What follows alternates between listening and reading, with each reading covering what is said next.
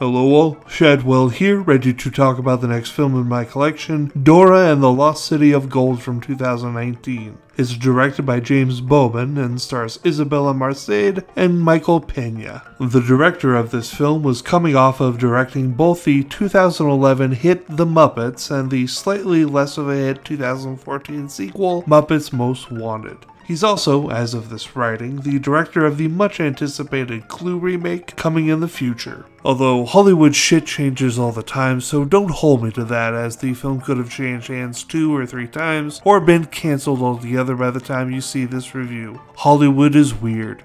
I love this movie. Love this movie. I find it hilarious, and even though I am so not the intended audience for a film like this, I still feel like there is plenty of stuff in this PG youth movie that is there to appeal to an older crowd. Like throwing Danny Trejo in as the voice of Boots the Monkey. Come on. Very few kids are going to get that Danny Trejo is the ultimate badass, and so making him Boots the Monkey and having him speak the words he sparingly does so in the film is certainly a nod towards that. But there is way more about this film that is made to appeal to the youth market. I guess I just find humor in weird places because this movie makes me laugh a lot. I don't know. I think that maybe it's something about how Dora is so damn earnest and endlessly positive in the worst situations that makes me laugh. And the role of the other 3 kids being there to point out the absurdity of Dora's existence. Come on.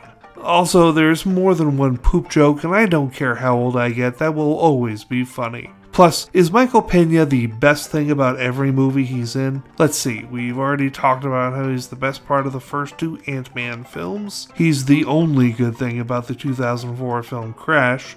Okay, that's just 4 films out of just shy of 100, but I have to believe that it's true of many of his films. He's just the best, and the scene in this film where he's giving a demonstration of what rave music is like is absolutely hilarious and is more than enough reason for you to watch this at any age. It also ends in a song and dance number that describes the film, and I fucking love when movies do that. Oh, and bonus, I get to link this film to Alien Romulus, which I just talked about 9 or 10 reviews ago because Isabella Marced, who plays the 16-year-old Dora in this film, is playing a character in that film, and seeing how that film will already be out by the time you see this review, all I can say was I hope it was good.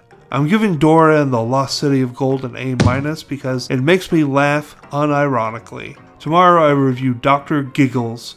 See y'all then.